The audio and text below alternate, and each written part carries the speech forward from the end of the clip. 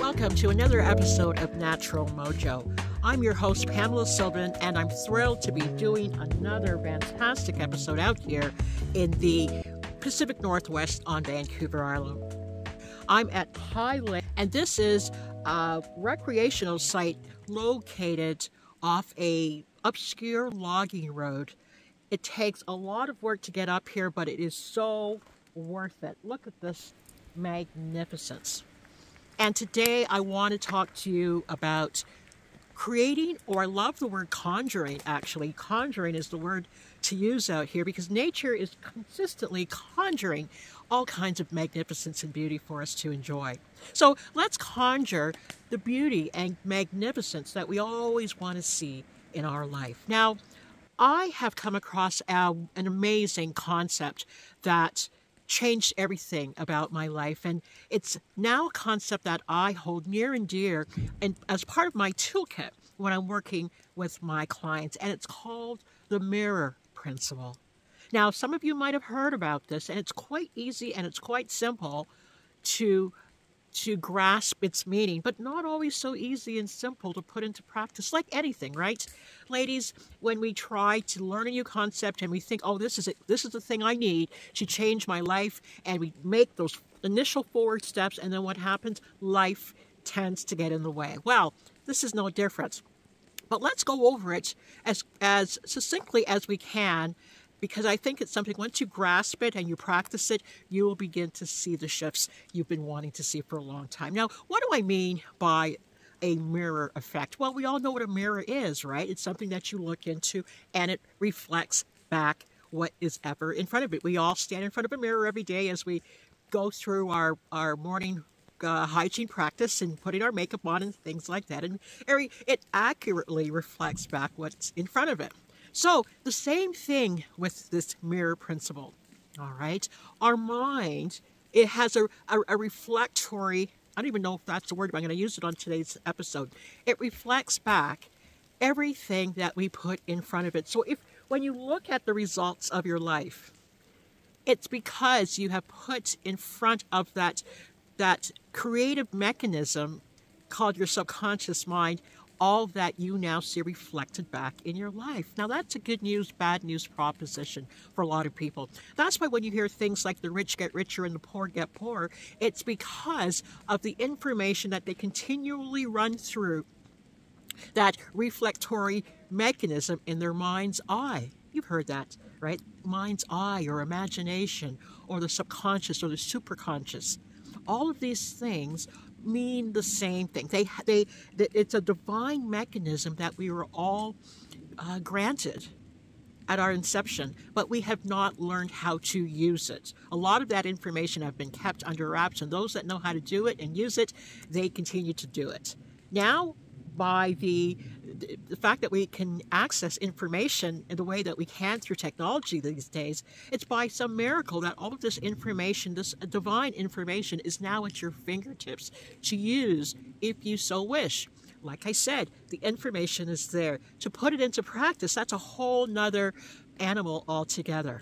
Okay? It's like anything. It's like your New Year's resolutions, and you want to lose weight and you want to get healthy. You run to do it, and then what happens 2 weeks in? Your resolve starts to decline, and you go back to your default. And the same thing with this that I'm talking about, the mirror principle. All right. So with the mirror principle, it first asks for one thing that most people default on all the time: clarity. What are you still unclear about? Because the unclearness in your life is what's causing that feeling of unstuckness. If that's what you're going to put in front of that mirror that produces whatever you put in front of it, confusion, anything debilitating or negative, it's going to continue to replicate that on and on. So sometimes we think, oh, well, why does this keep happening to me? Because you keep looking at it, because you keep thinking about it, because you keep talking about it, because you keep bringing it forth and putting it in front of this principle, the mirror principle, and it takes whatever you give it, it takes whatever you feel into it, and keeps making more of it. All right? It's not what we basically what we think we deserve in life, it's what we feel into life is what keeps coming back at us. That's why it's so important to be intentional about the words that you use and the words that you say.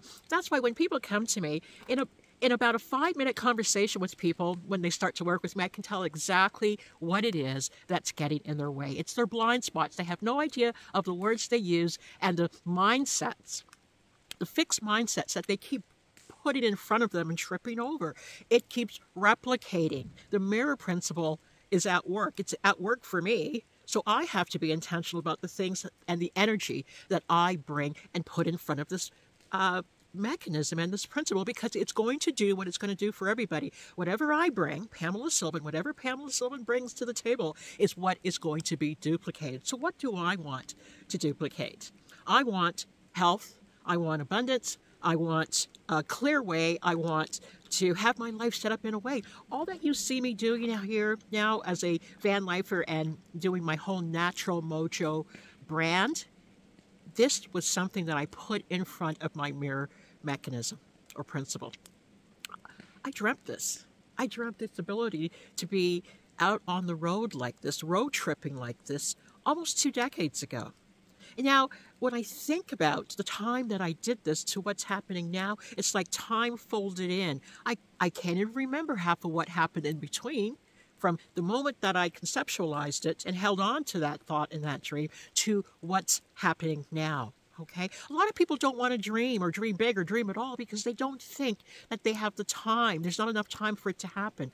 Or how is it going to happen? And that energy is, again, what you're putting in front of this mechanism to keep giving you more of the same dread, the same bad feeling, the same confusion, the same feeling of being lost and stuck. When you say things like, I'm stuck, well, yes, you are running around the maypole with the same thing. You don't know how to stop yourself. And that's why it's good to get in front of someone that can help you hear what it is that you're saying and thinking and the results that you continually keep spinning off, because you are not cognizant of this. We get into a way of thinking and speaking and acting and being, and we can't see it.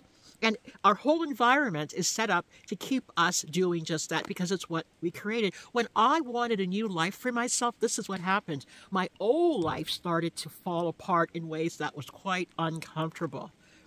You know, I liken it to this. It's like you're on a boat or a ferry or a big cruise ship. And when that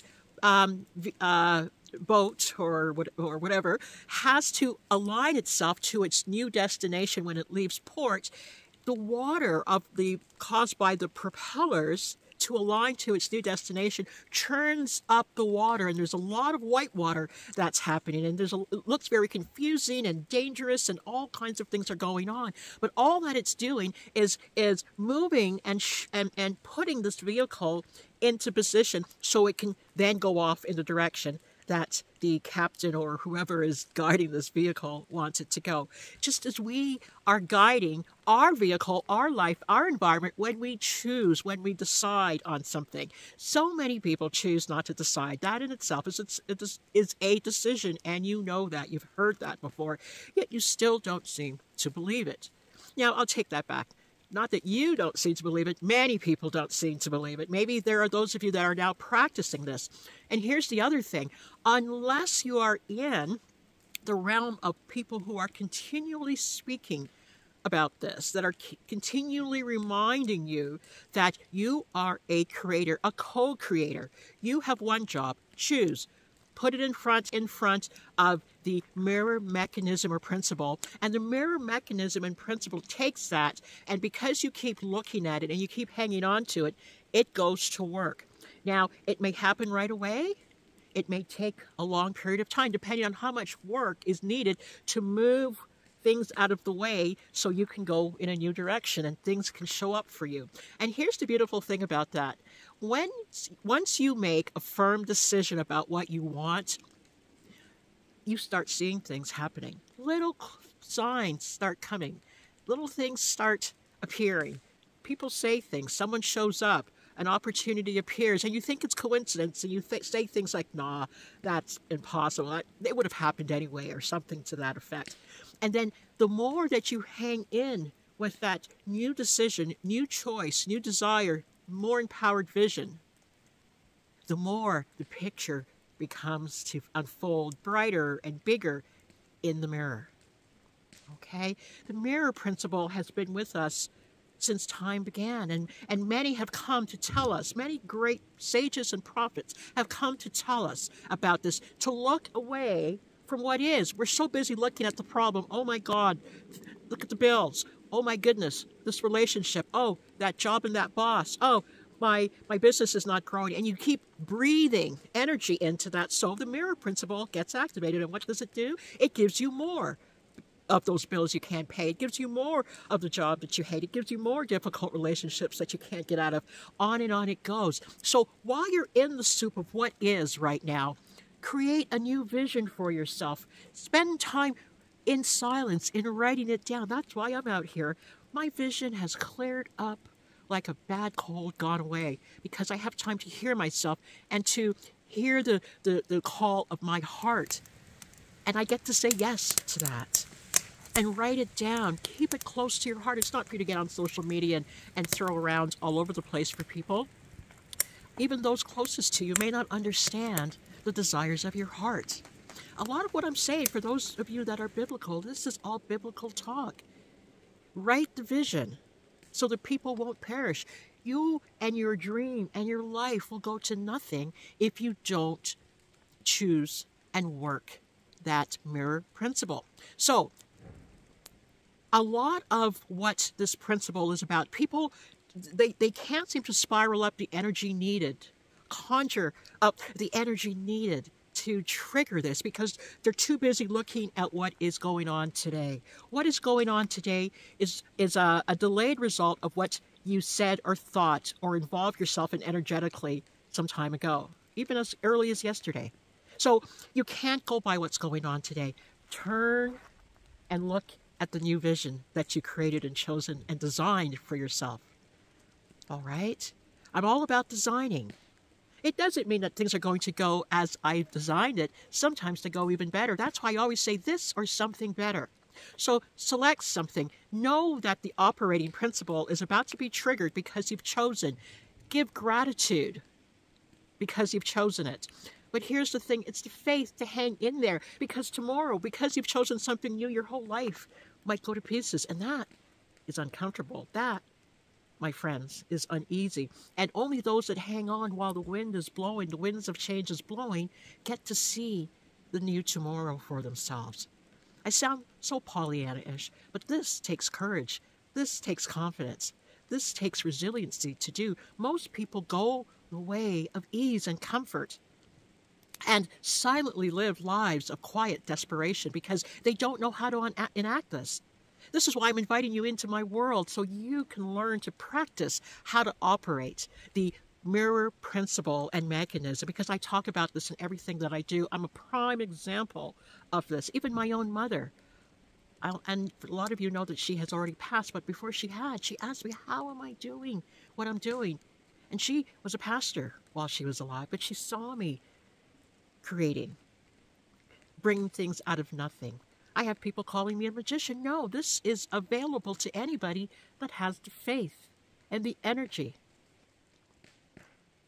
And I take a pause there because even talking about it, I can feel it rising up inside of me.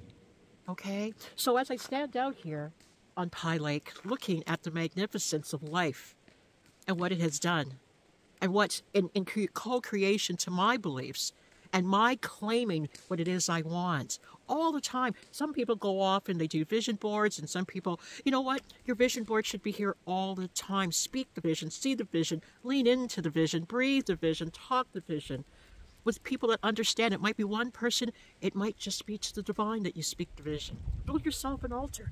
When I come out here, I like to give thanks and build little signs of thank you everywhere that I go. I may never see it again, but I'm always thinking forward, leaning forward into gratitude. I'm going to talk more about this. This is way too quick for this. So maybe I'll have a part 2 next week or something like that, where I can really design it better for you. But what I would like to do is for you to visit my website at pamelaSylvan.com and become a member of my community. So this information won't escape you. These videos will always be there for you when you need a little bit of a boost of energy to, what did that Pamela say about that mirror thing? Right? Because we forget, because the moment you switch off this video, boom, your life comes rushing in and distracts you away from your energy and power as it was intended. Okay? So thank you for joining me for another episode of Natural Mojo. And I look forward to joining you again in another location. I'm moving around every week. It's somewhere different. All right? But keep that mirror principle and mechanism in mind as you decide how you would like to design your life in 2023.